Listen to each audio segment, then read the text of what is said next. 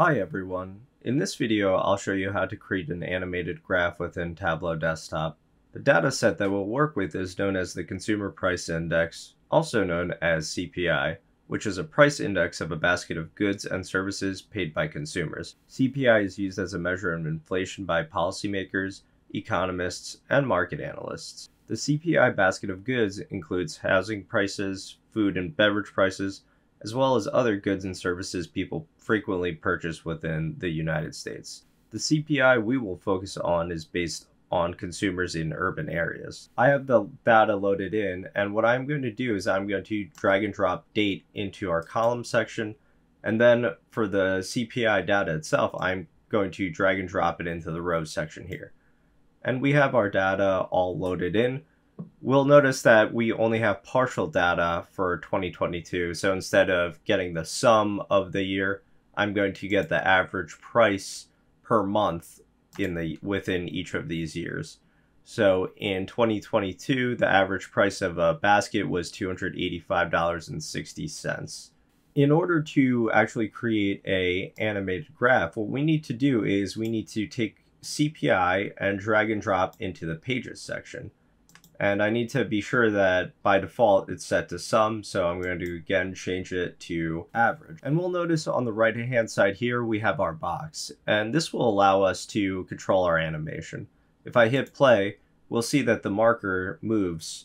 We can make it move slower, and we can, by selecting the two bars here, which we can see the marker is now moving slower, and the single bar is going to be the slowest pace at which the marker can move. What I'll do is I'll set it at the fastest speed just because it's easy to track. And what I'll do is we can also change the type of marker we have. So instead of a line, we could go for a bar, and we can see how that looks animated. We can see the bar is increasing over time. There are a few other choices that we have that we can make when we actually make this animation. We can show the history.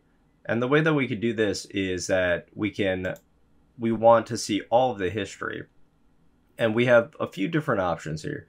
If I want to see all of the history as the animation goes, I need to hit all under the history here. And we can run this again to see how this looks as it's animated.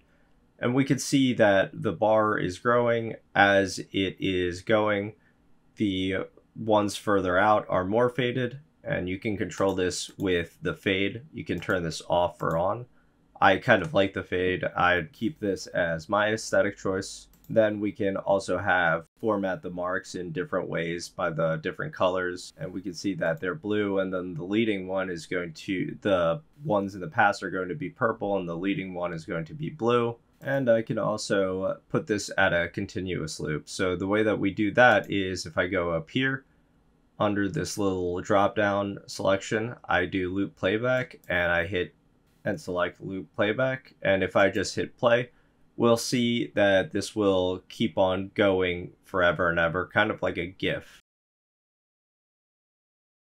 And if we want to stop it, we just hit the stop button here, and that will stop it.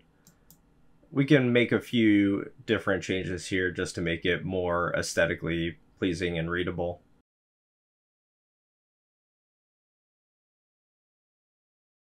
Alright, and now I have this formatted like I want it, and I can also change the marker style. Let's say I want to have a circle instead. We can play around with the size, see how that looks. Maybe we don't want the overlap. Try to play this again. And we have our animated graph. And we can see that this is a time series, meaning that the values are changing over time. Thanks everybody for watching. I hope that this video was helpful. If you like the video, feel free to like and subscribe. You can also follow me on LinkedIn, Twitter, GitHub, and Odyssey. Thanks again, everyone, and happy coding.